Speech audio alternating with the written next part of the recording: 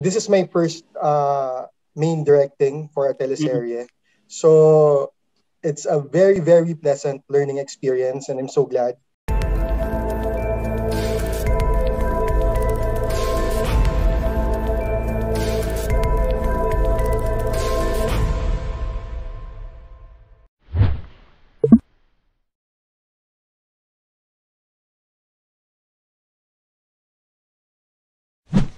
As with any soap po na unang kwento, and then hinahanapan ng kung sinong best fit dun sa kwento na yon. And then it's time na din naman for Pauline to take the lead role. So it just nag-converge lang doon. Kaso dun sa convergence na yun, tinamaan naman ng pandemic. So medyo nagkagulo. Pero ayun, nandito yung story. It was for the GMA audience talaga, itong traditional drama na to. And it was the perfect vehicle for Pauline para mag-take na ng lead role.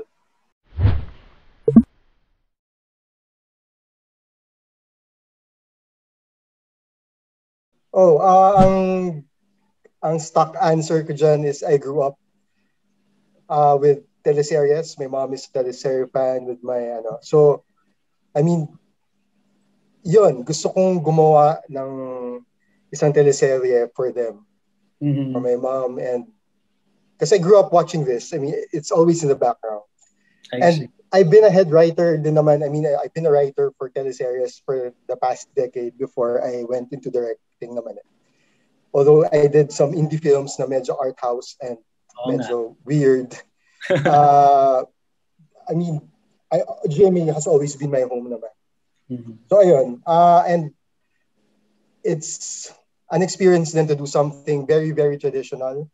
Mhm. Pero yung performance ng mga actors, I mean, if there is anything new with this, it's the approach of the actors and what they gave and put in the story material.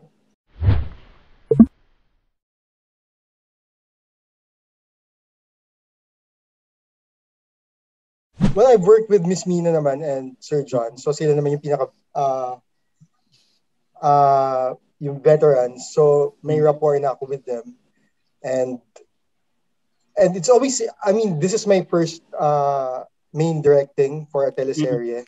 So it's a very, very pleasant learning experience, and I'm so glad. And with the cast, it's fun to learn more about the actors executing their craft. Kasi may kanya-kanya din silang approach. And actually, my only job is to like fine-tune para mag-harmonize Mhm. yung mga iba't ibang approach ng mga actors. Like si Tuntun is very personal, very method.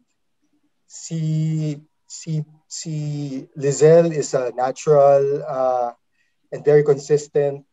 I mean, mga tao nandito si Pauline is like, she has this wellspring of emotion na hindi nauubos kahit na yung demand ng role ay sobra kasi alam niyo naman ang teleserye shoot, ang daming eksena, unlike with movies na 4 to 8 sequences lang, pero ang teleserye ay more than 30 or more paminsan. And those are heavy dramatic scenes. And Yeah. to see these guys deliver, I mean, galing. So yun, ayun, I'm just so happy to be part of this process where yung mga actors of different like disciplines and approach. And my only job, they all did the heavy lifting. I'm just like there to like fine tune and like make sure that everybody just like hits their notes.